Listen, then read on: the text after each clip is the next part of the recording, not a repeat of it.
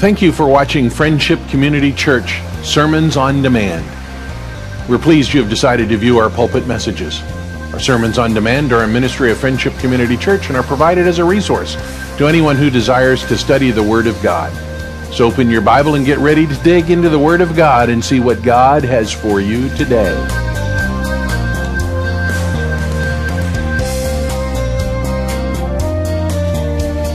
This morning I'd like to talk to you about 5 facts we can all agree on.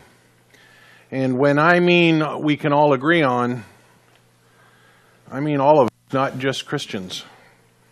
Every year at Easter time, the liberal scholarly world goes after Christians who believe in the resurrection of Jesus, who believe in the bodily resurrection of a man who was dead on the cross. The liberal scholarly world begins to attack us and say that that's not in fact what happened. David Hume, an 18th century philosopher and atheist, argued against any kind of miracle. David Hume was a great atheist, a great atheistic philosopher, and he said miracles don't occur, they don't happen. When weighing up the evidence for a miracle, one has to consider which was more probable, that a person would lie or that a given miracle would take place. What's more probable, that people would lie or that a miracle would actually occur? David Hume was just one of the voices speaking out against miracles by a God who is transcendent of time and space, one who created time and space. I saw somebody posted on Facebook last night. What was God doing before he created? What did he do all that time? And my first instinct was, there was no time. Now, just try to wrap your head around that for a little bit. And those that are like David Hume, that are so in touch with the physical that they discount anything that is extraordinary, anything that is outside of that physical world they can see and touch. Led by Satan, I believe, to discount the Word of God and to discount what has historical weight. One of the men that I studied a great deal in my doctoral studies, Dr. Gary Habermas, you see him here, spent much of his professional career in the study of the resurrection of Jesus Christ. He wrote his doctoral dissertation at the Michigan State University, that's it, Michigan State University. He wrote his doctoral dissertation on the minimalist approach to the resurrection of Jesus.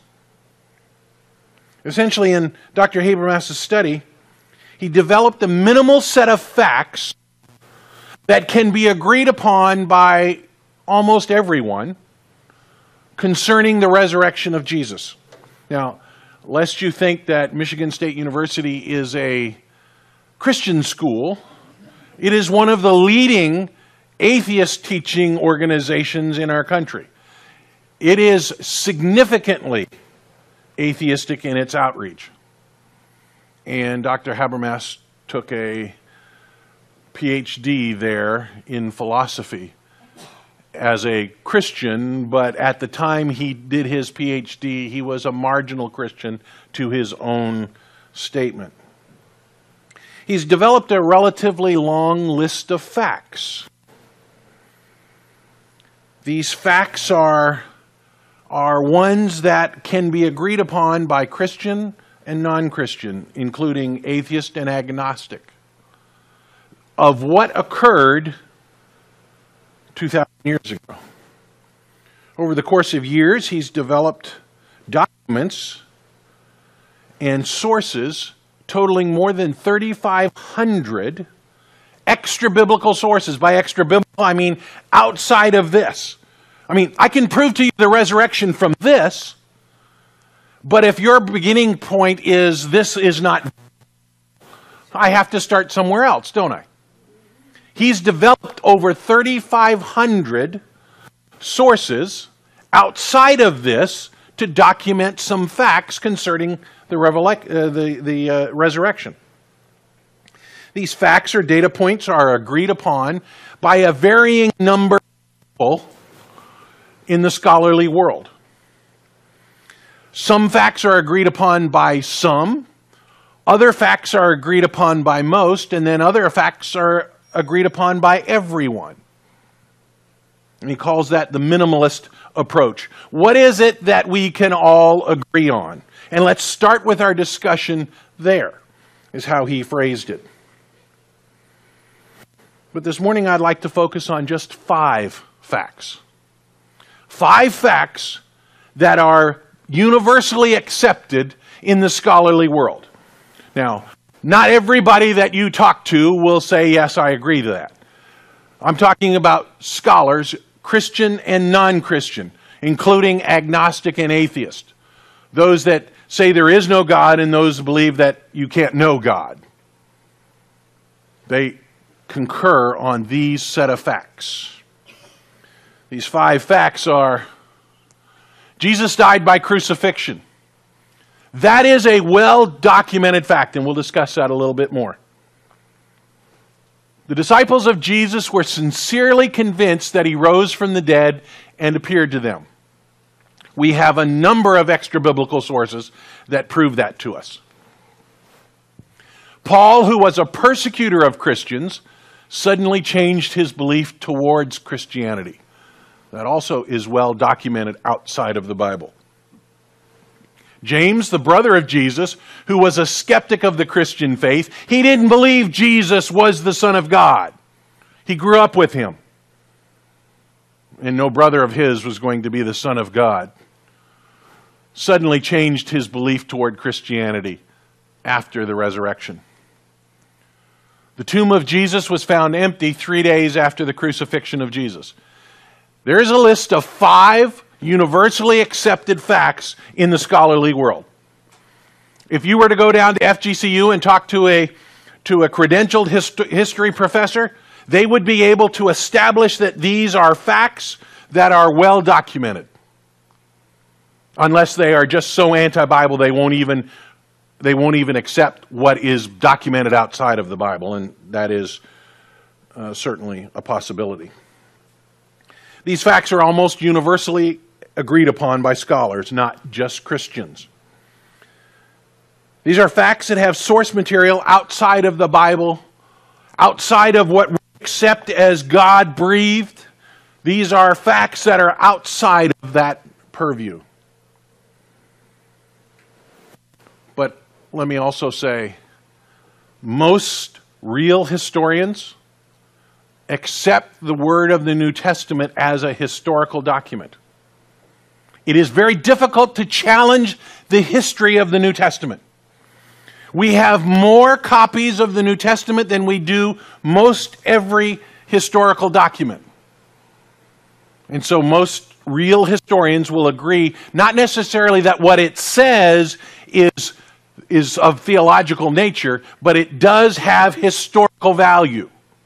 And so we shouldn't discount that. Anthony Flew, the late Anthony Flew, an atheist philosopher of the 20th century, he held the atheist position for most of his life.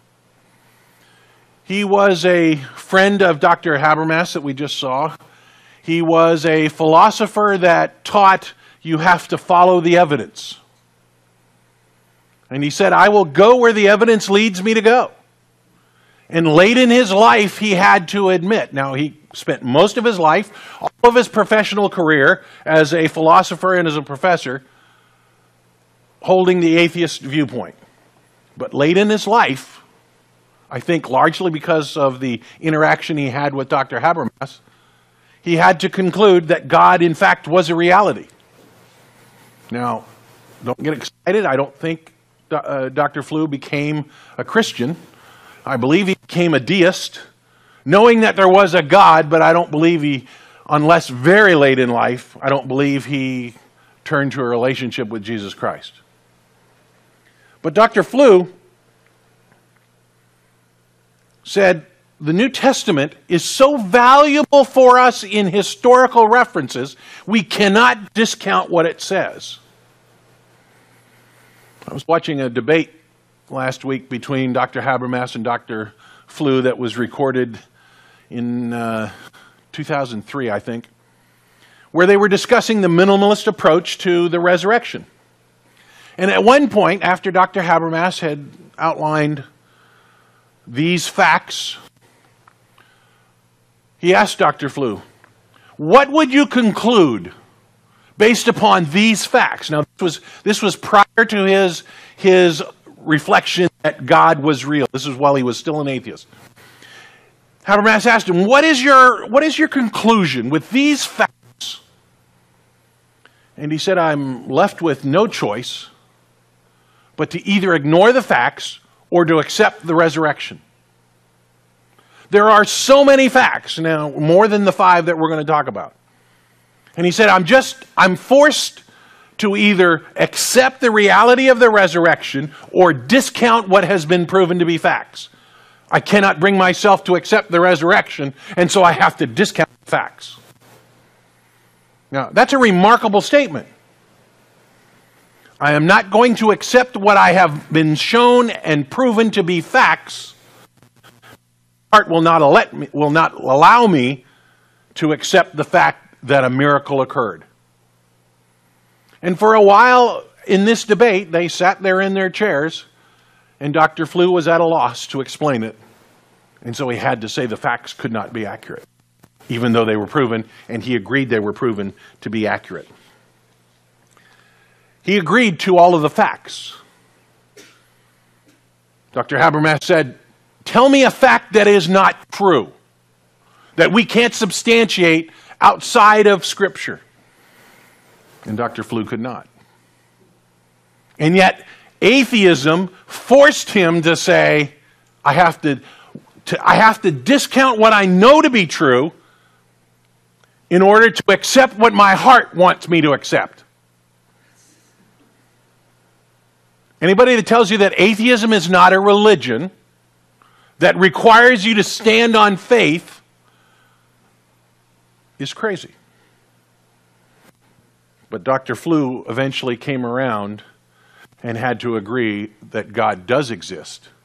He said throughout his professional career, from the very beginning of his teaching career, he said, I will teach you to go where the facts lead.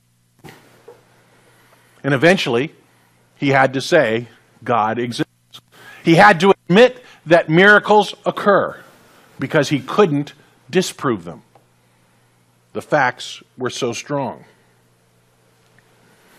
In addition to the historical accuracy, which Dr. Flew, as an atheist, said was true, we have at least 18 extra-biblical documents and sources for just these 5 facts that we're going to look at today.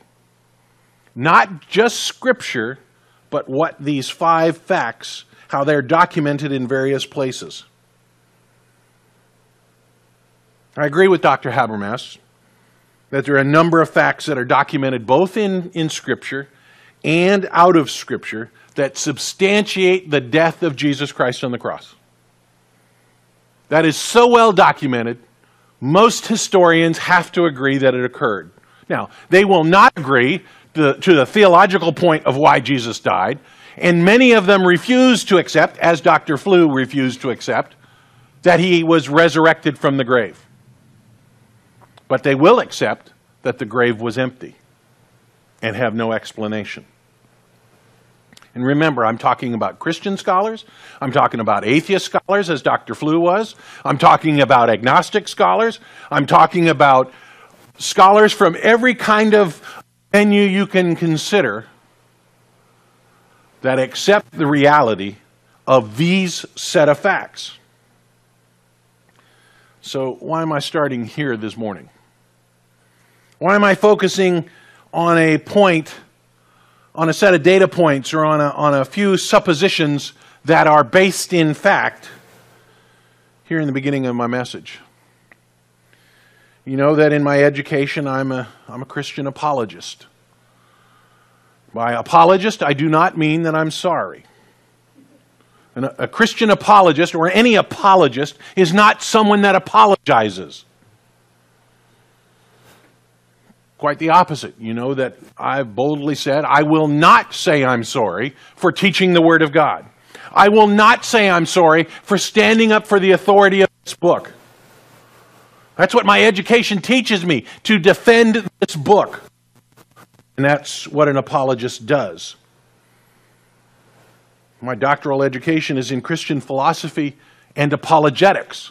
Apologetics is the branch of theology that defends the Word of God, that defends the principles of what God has said.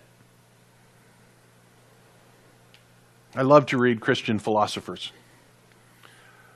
Some of them are kind of out there. They're Christian because they're not something else, I guess, and they have some weird ideas. I find reading them sometimes a challenge. But I love looking at the work and the scholarly thought of some of these philosophers who are looking for ways to argue their position and defend their position as believers in Jesus Christ. One of the premier topics in apologetics is the resurrection. You might ask, why is that? Why is it one of the things that is premier for us to defend? Because it is one of the things that Satan attacks. He attacks the authority of the Word of God, and he attacks the resurrection of Jesus Christ. If he can discount either of those, he can smash our faith. The bodily resurrection of Jesus Christ is pivotal to our understanding of our theology. In fact, it is pivotal to our salvation. Without the resurrection of Jesus Christ, we're in a bad shape. If the bodily resurrection of Jesus would somehow be proven to not have occurred, every other Christian theological construct would fail. Every other principle in theology would fail if the resurrection of Jesus Christ were proven to not be accurate. Just as important as the authority of the Word of God is the resurrection of Jesus Christ. It is central to the very nature of who God is. It is central to the very nature of who Jesus is. It is central to our understanding of what Jesus did on the cross. If Jesus went to the cross, died, and remained in the grave, we have nothing. The Apostle Paul said to the Corinthians, "And if Christ has not been raised, your faith is futile and you still are in your sins." If Jesus remained in the grave, just expect that when you die, you have no eternity with God. It is central to what we believe. It is central to what God has done. So let me ask you a question. Why then does the world attack it? Why does Satan lead the world in attacking the resurrection? Because it's central to our salvation. And if the world can destroy that, then they can destroy our salvation. I had two topics in mind when I began to write my dissertation. Either the authority of the Word of God as presented in Genesis or the resurrection of Jesus Christ, because they are central to what we understand from God. The Apostle Paul makes it very clear. Without the resurrection, you're dead in your sins. The world has gone out of its way to make Christians feel insignificant. The world goes out of its way to make you feel like you're a member of the Flat Earth Society. That you are societally bankrupt. That you have no scientific skill. And that you have no rational thought ever. because you believe in a resurrection and you believe in a creation by the hands of God. The world has gone out of its way to make sure that that you feel like you're out of touch with reality. Christians over time have been made to give up their belief, to hold to their position. You want to hear a startling statistic? Not even 50% of people that call themselves Christians believe that Jesus physically got out of the grave. I would submit to you that they are not Christians if they don't believe Jesus was raised from the dead. Christians have been made to give up their belief in the authority of the Word of God. They've been made to give up their belief in a bodily, physical resurrection of Jesus Christ. The reality of the resurrection of Jesus Christ has been attacked because Christians enjoy, and I'm going to use that term Christian for a little bit in a more looser connotation, those that attend church, let's use that, because they've enjoyed warm and fuzzy, feel-good messages. Something that makes you feel good when you're here, but does nothing to teach you. They've been fed from non-confrontational pablum and not from nice, juicy steaks. And so they don't know how to defend. How do you defend that Jesus bodily was resurrected from the grave? In most churches, they're not being taught the reality of that. So this morning I'd like to spend some time on 5 facts that are supported outside of Scripture for you to be able to defend the resurrection of Jesus Christ without laying your Bible out. Because when you begin with your Bible, the people you're talking to will discount that. We don't believe the Bible. We don't accept it to be true, so we're not going to allow you to start there. Fine. Let's start with some extra biblical sources.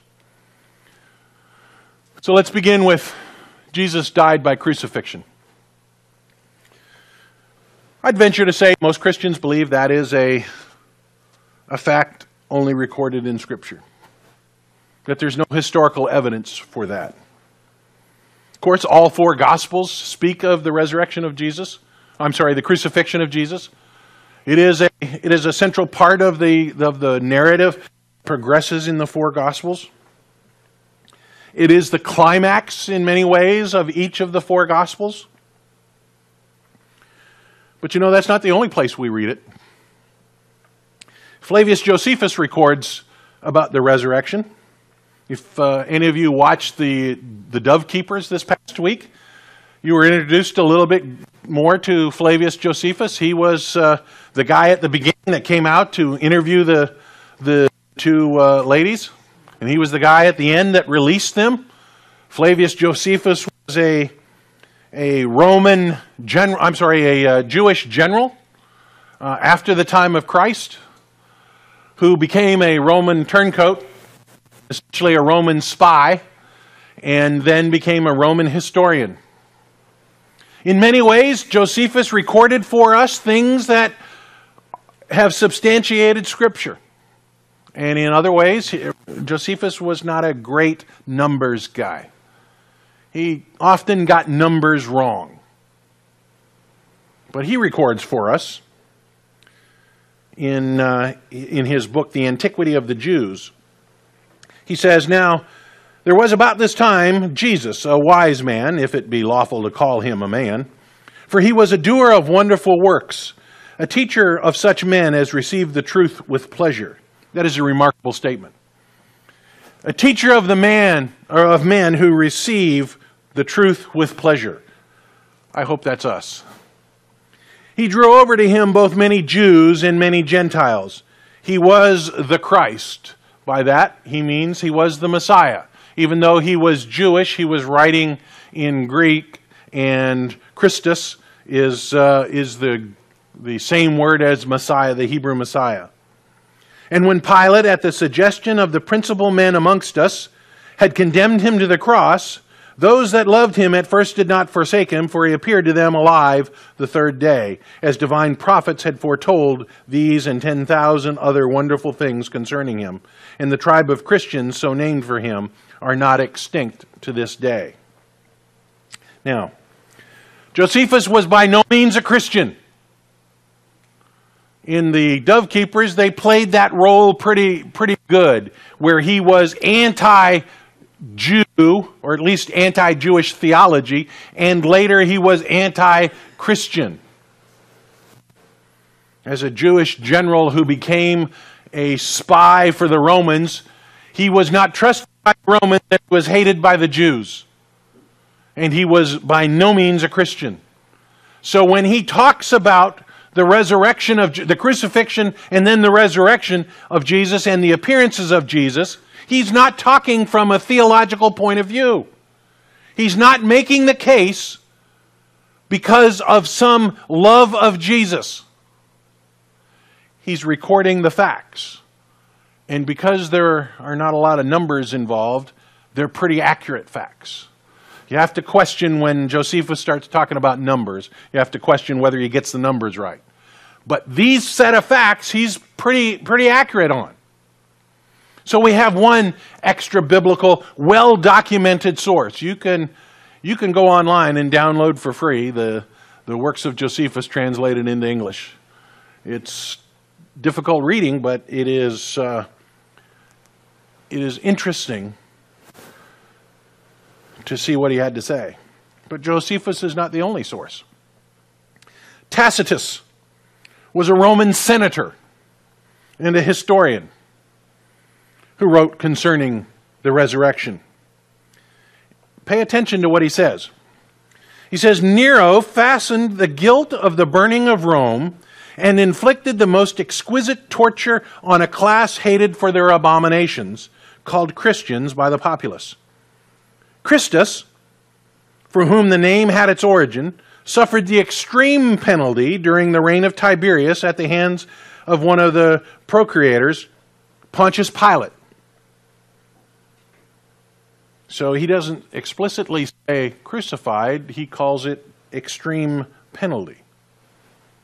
The one for whom Christians are named suffered the extreme penalty under Pontius Pilate. Now, notice that Tacitus is quoting or alleging the thoughts of Nero. Nero, the emperor who burned most of Rome and blamed the Christians for it. In that same sentence, Tacitus says that Jesus was crucified. By the way, we have recordings of Nero also saying that.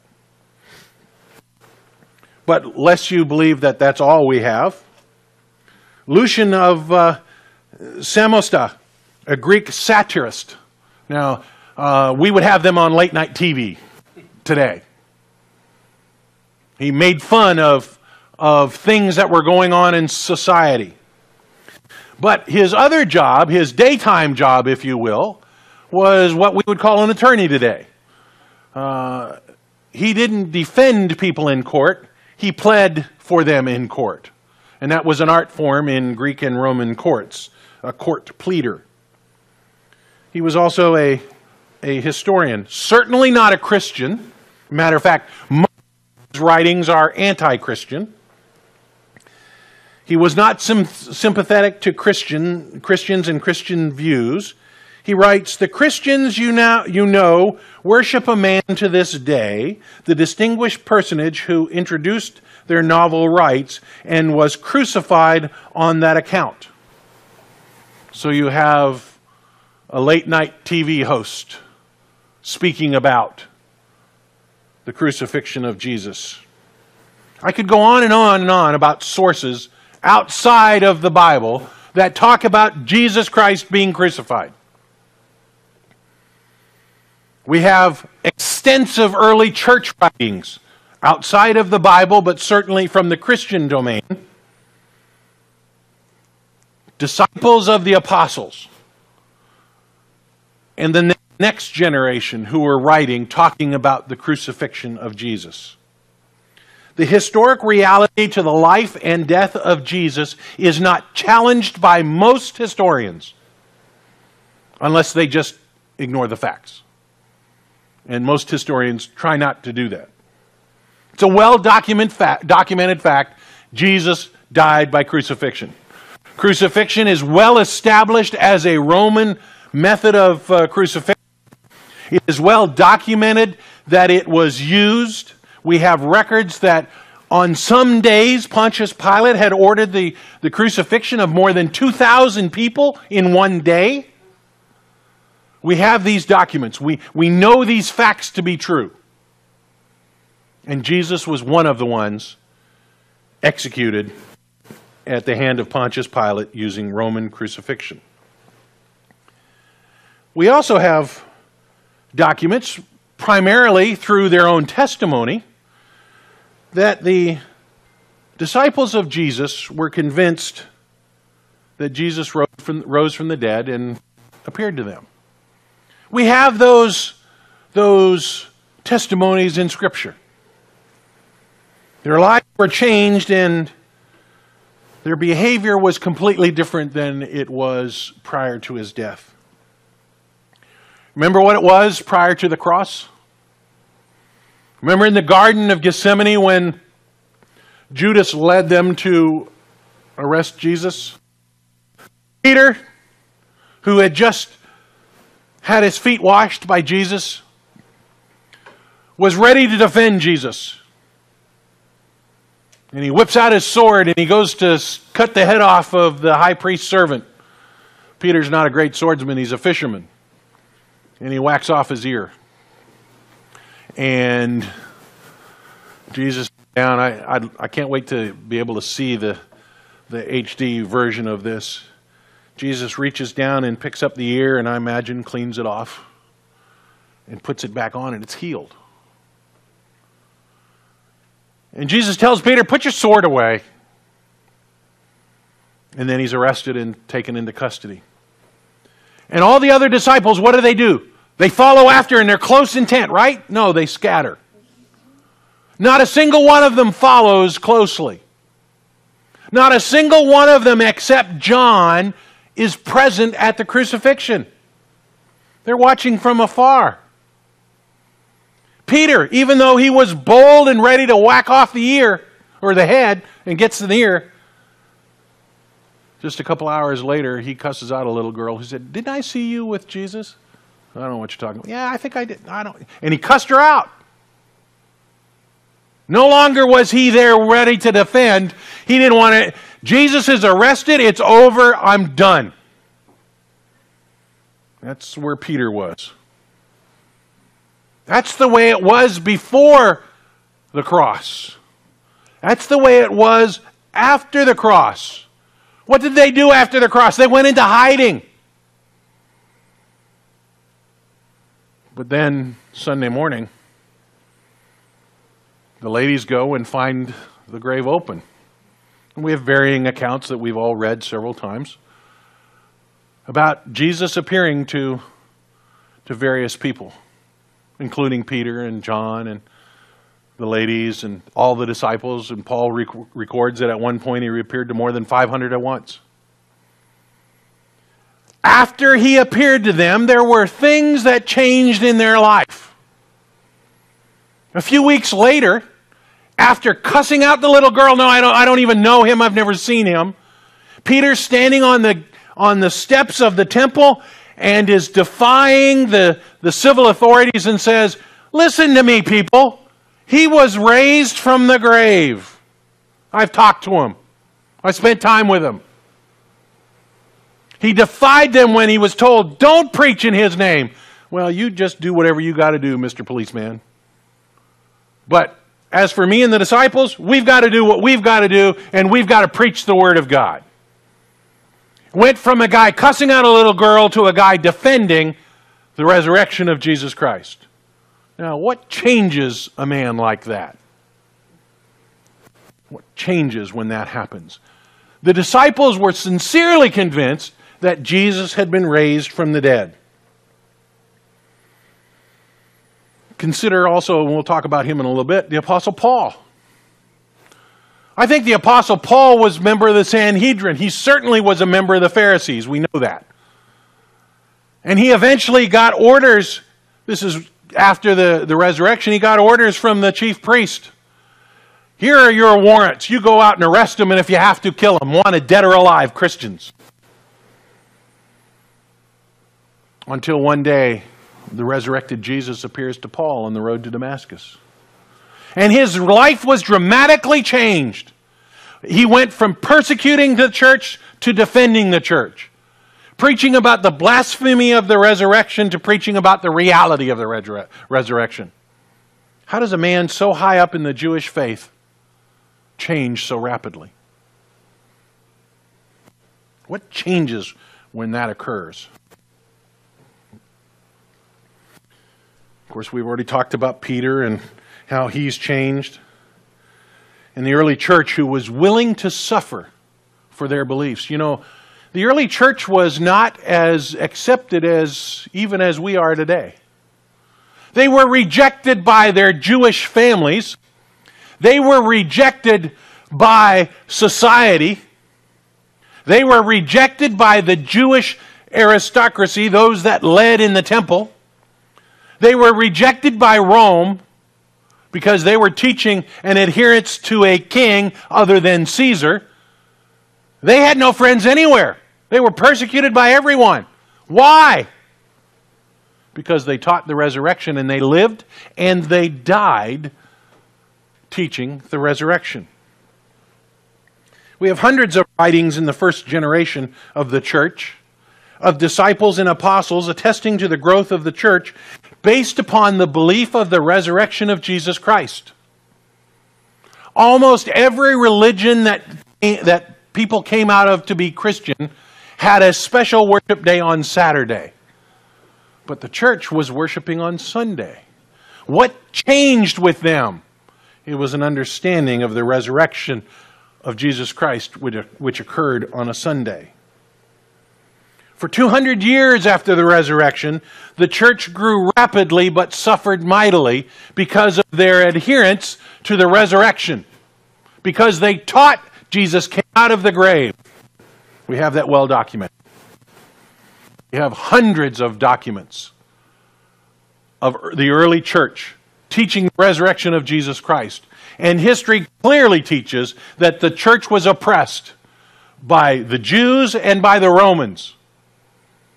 Remember, it was Christians that provided the light for the Colosseum in Rome.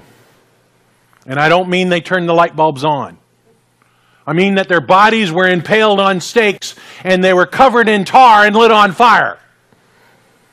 So that other Christians could stand up to the lion as the Romans bet on them. That's what being a Christian meant then. You were going to be attacked by your family and by Rome. And yet they died teaching that Jesus rose from the dead. I would submit that kind of dedication is not for a conspiracy. It is not for something other than something you know to be true because you saw the physical resurrection of Jesus. We've talked about Paul. Persecutor of Christians suddenly changed his belief toward Christianity. Paul documents his own conversion, as does Dr. Luke in the book of Acts. Even skeptics and atheists accept that Paul, or if you will, Saul of Tarsus, had a conversion. That's well documented in Scripture. But in addition to biblical sources, we have Clement of Rome in his epistle to the Corinthians documenting Paul's conversion. We have Ignatius of Antioch in his letter to the Romans documenting Paul's conversion. We have Polycarp's letter to the Philippians documenting the conversion of Paul. In the second century biography of Polycarp, a document called The Martyrdom of Polycarp, we have documented the conversion of Paul. Now, these are early church documents, granted, but they're not biblical. They're not part of Scripture. They are well-documented, attested sources that we have that historically reflect the change of Paul's life. There are some references to Paul's conversion even in Jewish literature, because he was such a high-standing moral character in Judaism that when he became a Christian, they thought, what's going on? And we have documents that attest to that. Paul's life dramatically changed when he came face to face with the risen Jesus Christ on the road to Damascus. James, the brother of Jesus. Now, can you imagine growing up as the younger brother of Jesus? Sometimes I wonder, why did God have Jesus have brothers and sisters? Because for them, life was not pleasant. Can you imagine having an older sibling that's perfect? Come on, that's just not right. And they responded exactly like that. None of them accepted Jesus as the Messiah until after they saw the resurrected Jesus. Okay, he's a good guy, but he's not God. He's my brother. And I know my character, so he can't be God. Can't you just see that?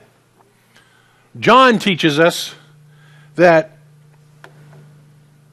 none of his brothers accepted him. John says in John chapter 7, verse 5, for not even his brothers believed him. Now, you're not a great preacher if you can't even win your own family. I mean, that's just the way it is, right? We only have Scripture to establish that his family rejected him. There's very little challenge to the fact. We have extra biblical sources in their post-conversion, but we only have Scripture that tell us that they didn't believe beforehand. So this is one of the facts that is going to be a little bit less universally accepted, because we don't have a document that says beforehand they didn't believe. Following the death, burial, and resurrection of Jesus, things changed for James. When he came face to face with his risen older brother, who he saw on the cross, he had to conclude, he is different than me. I mean, before he was just perfect. Now he's God. And James died a martyr. James was executed for teaching that Jesus rose from the grave. He became one of the leaders of the church in Jerusalem. And at the time, as we see in Acts chapter 15, the church in Jerusalem was kind of calling the shots for everyone. And he was one of the leaders of that movement. Both Josephus and Clement of Rome document that James, the Lord's brother, was executed for his belief and following of Jesus. He was transformed by the power of the resurrection. And there's no real challenge to that fact. Now, the fifth fact. The tomb of Jesus was found empty 3 days after the crucifixion of Jesus. This fact is attested to by the majority of the New Testament writers.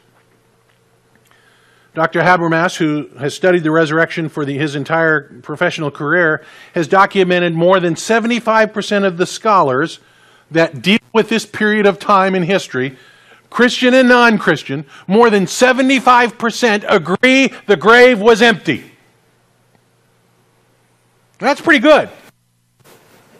You can't get 75% of anybody to agree on anything. So if 75% of the first century scholars say that Jesus' grave was empty, we've got to come up with an explanation. Jesus died on the cross sometime on Friday, late in the afternoon on Friday. Early enough, though, to allow for his body to be removed from the cross prior to the beginning of the Sabbath, which was at sundown Friday. For argument's sake, let's say 6 p.m. on Friday. So sometime between 3 and 6, Jesus is dead and his body is removed from the cross. And he is placed in a grave very close, into a tomb very close to the cross, a newly dug grave or tomb owned by Joseph of Arimathea, a member of the Sanhedrin, who was a secret follower of Jesus. He approached Pilate and said, I want his body. And so his body was removed, and there was enough time for them to wrap him, but not completely prepare him for interment in the grave. Then on Sunday morning, it was discovered the grave was empty. We have varying accounts of who got there and why and when. The ladies got there and they discovered the tomb was empty. The disciples got there and discovered the tomb was empty. And we now have a mystery. And then Jesus began to appear to the various people. Without saying how it became empty, the majority of historians and scholars agree that it was empty. Again, more than 5%. And there are 3 rationales used for the grave being empty. The Jerusalem factor, and I'll explain that. Enemy attestation, and the testimony of the women. Now, what's the Jerusalem factor? Most historians agree that if disciples were going to set up a story about the resurrection of Jesus, Jerusalem would not be the place to do it. If they were going to set up a story of Jesus being raised from the dead by stealing his body, they wouldn't remain in Jerusalem for more than 50 days after to begin teaching that. They were mostly Galileans. If I were going to tell a story about Jesus being raised from the grave in Jerusalem, I'd go to Galilee. So the people hearing me would not be able to walk down the street to the tomb and look, is it empty? No, there are the bones. Okay, no story. Nothing to see here, move on.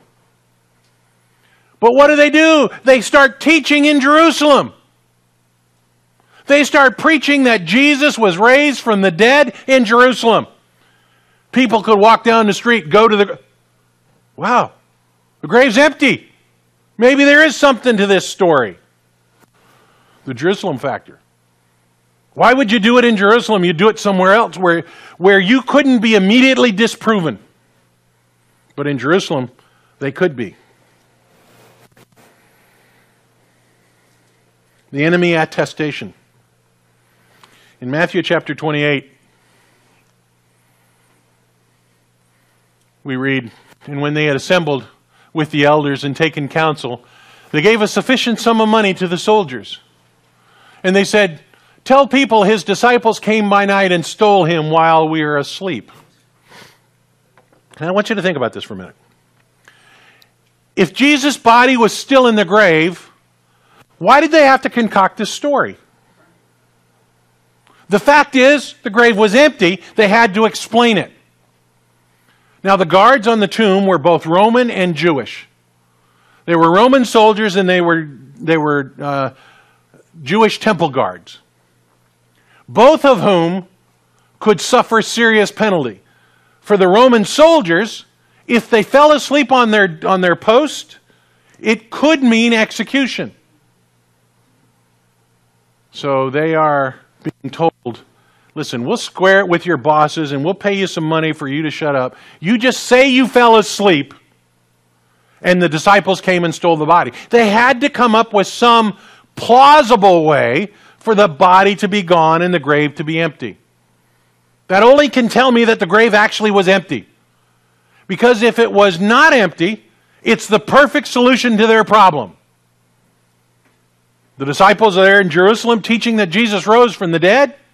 Well, it's easy to prove that that's not true. Come on, people, let's go to the grave. See? Empty. No, I'm sorry. There they are laying. There are the bones. See? He didn't rise from the dead. It's right there. Story is over. Christianity falls. Nothing happens. We never learn of Paul. We never learn of Peter. We never learn of the change in James. If the bones are there, it's done. So why pay money? Why risk execution of themselves? It's because the grave was empty. They had to do something. The Sanhedrin had to do something. We have to prove the grave was empty because the body was stolen. We have to explain it somehow. Then we have the testimony of the women. Some of you, I'm sorry, will be offended by this, but in both Jewish and Roman circles, women were not allowed to testify in court. There's some argument why. One scholar says because they can't be counted on to tell the truth. But another scholar says it's because they can't be counted on to lie when necessary. So the reality is women were not allowed to testify in court. If you had a matter and your only witness was a woman, too bad for you. Women didn't testify in court. If I were the disciples and I were concocting this story about the resurrection of Jesus, would I make women my primary testimony? No. I would make some important men. Joseph of Arimathea would come to mind because he was a secret follower of Jesus. And he came out of the closet at the death of Jesus and said, "Let me have his body." I'd use him. He was well respected. He was a Pharisee and a member of the Sanhedrin. So he could stand up and give some legitimacy. I wouldn't use women. And think about the women. Who are the women? One of them was a former prostitute. Would that be your star witness? I worked in the prosecutor's office for 3 years. We vetted a lot of people. We always looked at their background. What's going to come back to haunt us when we put them on the stand? Prostitute, not a good witness. So does that make sense? The disciples would go through all of that using witnesses that couldn't be counted on or that wouldn't be accepted in a place where their word could be challenged immediately? Makes no sense at all. But that's a common theory, that the disciples stole the body. Well, then produce the body. Rome ruled. They had more soldiers there than they knew what to do with. They could have found the body. But there's no documentation of a body being found. We have no evidence that a body was ever found. We have empty graves, but nothing identified as Jesus.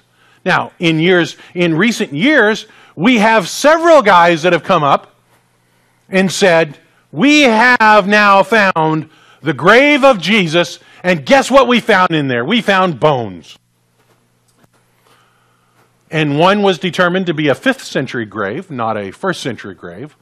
One was determined to be, through DNA studies, to be somebody that was not of Jewish origin at all. I mean, so everything that has been posted recently as the grave of Jesus has been discounted. We have no body, we have no grave. We have empty tombs, but nothing that tells us where he is. So what's the conclusion? These 5 facts are universally accepted. You can go to have a discussion with any serious student. Anybody that's willing to say, yes, this is what history says. I might remind you that we have more attestation for the death of Jesus and an empty grave than we do for George Washington crossing the Delaware, than we do for the names on the document we call the Declaration of Independence, how they got there. We universally accept that truth, that George Washington crossed the Delaware and that we have those names on the Declaration of Independence. But we have more facts that line up that Jesus died on the cross and the grave was empty. In philosophical circles, we have a logic tool called Occam's razor. Now, I'm not going to get all theoretical on you and so forth, but Occam's razor is a tool you'll hear discussed once in a while. Essentially, Occam's razor says, other things being equal, simpler explanations are generally better than more complex ones. Okay, that's a loose understanding of what Occam's razor says in logic. If you have a set of facts, what's the easiest, most simplest explanation for those set of facts? That's essentially what Occam's razor says. You take the simplest as being the most likely. Every time you add something to those facts that makes it more complex, you have distorted and potentially changed the answer. With Occam's razor as a tool, Anthony Flew, famed atheist, was forced to say the facts substantiate Jesus was raised from the dead. Now remember, he was not a Christian. I don't believe he ever became a Christian. I believe at the best he became a deist, believing there was a God or some kind of supernatural force. So for him, while he's still an atheist, to conclude the facts substantiate Jesus was resurrected from the dead. Now, not everybody's going to come to that conclusion. But like he said, I can't accept those facts because my heart won't let me. The simplest explanation for the facts that we know are that Jesus was raised from the dead. But atheists don't want to accept that. We've showed that Jesus was crucified. We've showed that his resurrection made a dramatic impact on the lives of people. And we've showed that the grave was empty. And the conclusion that Occam's razor would say is he was resurrected from the dead. Now, think about the conspiracy angle. Some people argue, well, there was a conspiracy. That the disciples conspired together to steal the body of Jesus. When I was in the state attorney's office, we did a lot of investigation of racketeering cases, RICO cases. Conspiracy cases. Conspiracies of more than one always break down. Somebody gives up eventually. Now, how many actors were in this conspiracy if the New Testament accounts are accurate? And they are. At least 500 because Jesus appeared to more than 500 on one occasion. So we have the 12 minus Judas plus Matthias, the 12. We have Paul. We have James. We have the more than 500. That's a big conspiracy. And every one of them except John, the only disciple not to be martyred was John, and it wasn't because they didn't try. They tried on multiple occasions to kill John, he just wouldn't die. I mean, they boiled the guy in oil, and he didn't die. All the rest died maintaining the conspiracy. Jesus was resurrected, and we have seen him. That doesn't work in real life. Because on the deathbed, the conspiracy always breaks. People always want to come clean. Or to provide themselves a pass. You know, you watch cop shows on TV. You play two parts of a conspiracy against each other. The first person to give me a deal gets a break. Or give me the truth gets a break. I've done that. I've gotten confessions that way. I know that you and he were together in this. You give me the information and I'll give you a deal and we'll hang it on him. Conspiracy always falls apart. Why would we think that this conspiracy wouldn't? We can't think that because that's against human nature. The conspiracies of more than one always fall apart. But consider Paul and James. They could not have been part of the conspiracy unless they were convinced later on. Paul fought the church. James didn't like the fact that he had a perfect older brother. So how were they brought into the conspiracy? They'd have been the perfect ones to say that it didn't happen. And yet they were brought in somehow. There's no conspiracy. You couldn't establish in court a conspiracy with those people.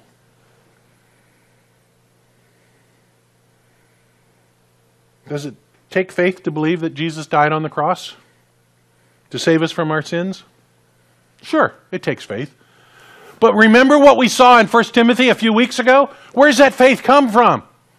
Because of God's mercy, He gave us grace, and because of God's grace, He gave us faith to believe that Jesus died on the cross. As Dr. Flew pointed out, it takes faith to not believe Jesus died on the cross and was resurrected from the grave. What takes more faith? To believe that Jesus wasn't resurrected or that Jesus was resurrected? The facts support the resurrection of Jesus Christ. The facts support that He walked out of the grave and that He appeared to more than 500 people, of which we have documents of.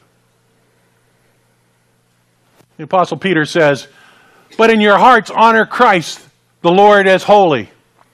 Here's the important part. "Always being prepared to make a defense to anyone who asks you for a reason for the hope that is in you, yet do it with gentleness and respect."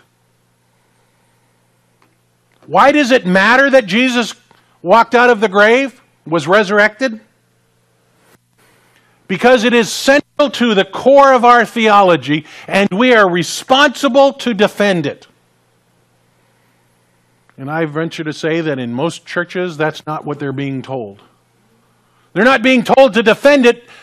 Peter said, defend it. Understand how to defend it.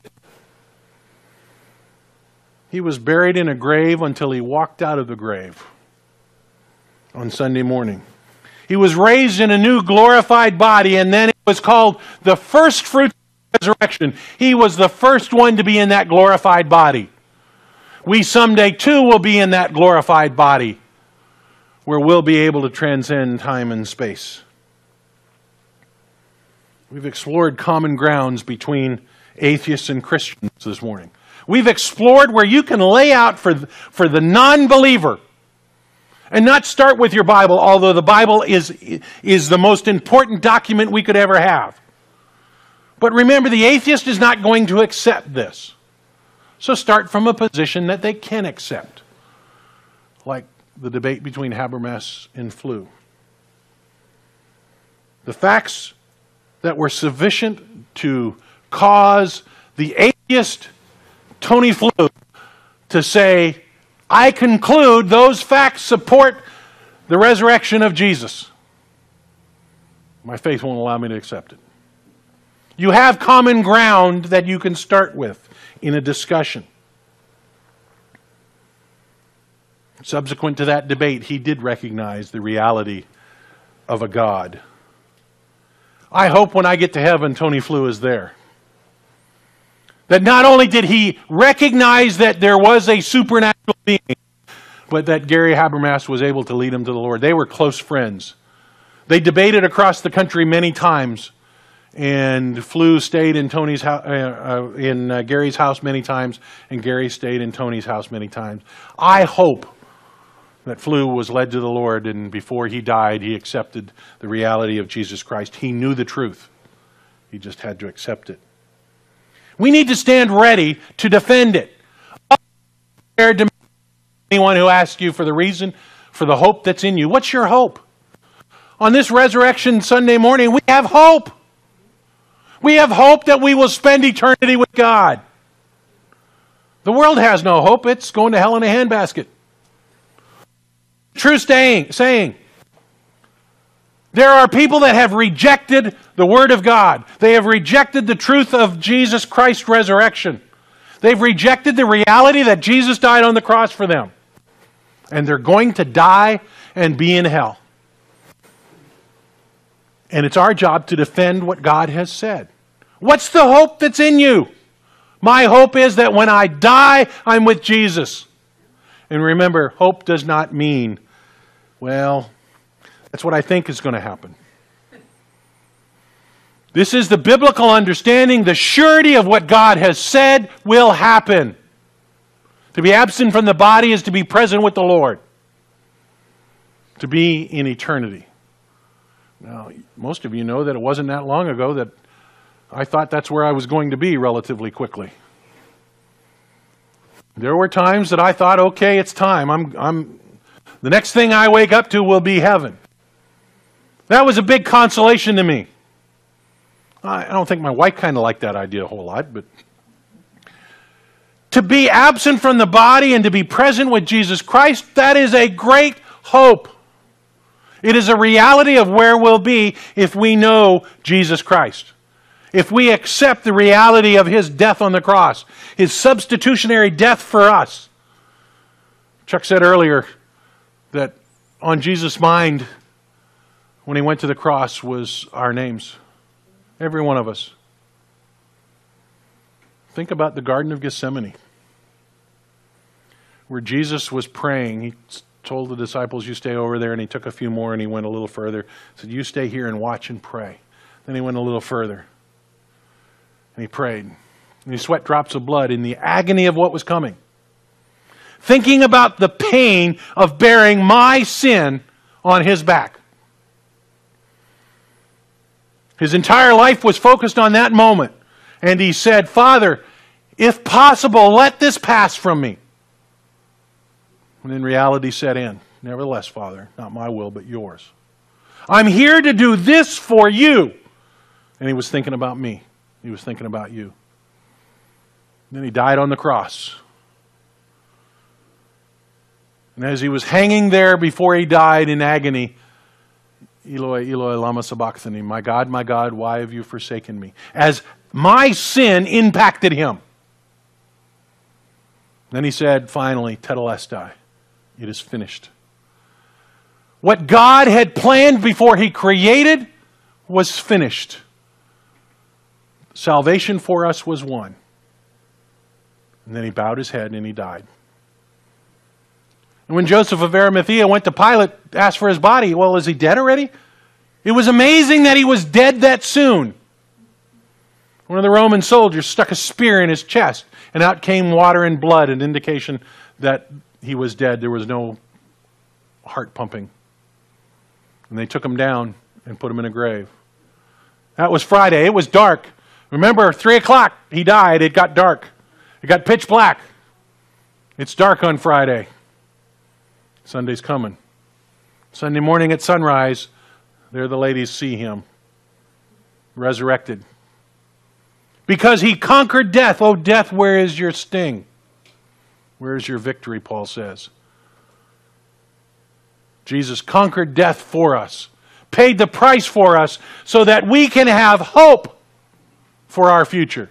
And that is that we too will be resurrected or transformed. If Jesus comes before we die, we just go from this mortal body to the glorified body in an instant. I kind of want that to happen rather than dying, but I'm ready to die too. Because to be absent from the body is to be present with the Lord. And I'm looking forward to that. And I pray that you are as well. Father, we love you. And we are so grateful for the picture that you have painted for us in your word. Father, I'm also grateful that a number of people have documented outside of your word that, not that your word needs to be corroborated, because we trust it and we believe it, but there, as you know, Father, there are many that don't. And so we're able to show them that there are reasons to believe that Jesus died on the cross and that the grave was empty. And the best explanation for that is that He was resurrected from the grave. Thank you, Father, for earning my salvation through the death of your Son. As a dad, I couldn't sacrifice my child for anyone, let alone for people that don't love me. In fact, people that are my enemies, I couldn't do that, but you graciously did that for us. And so we're grateful. We're grateful for the fact that we now have a relationship with you. And that relationship means that we are forever yours. and will spend eternity with you. Thank you for that. We love you, and we want to serve you, and we want to honor you, and we want to glorify you. Thank you for sending your Son to die. Thank you for calling him out of the grave, victorious over death, victorious over sin. In Jesus' name.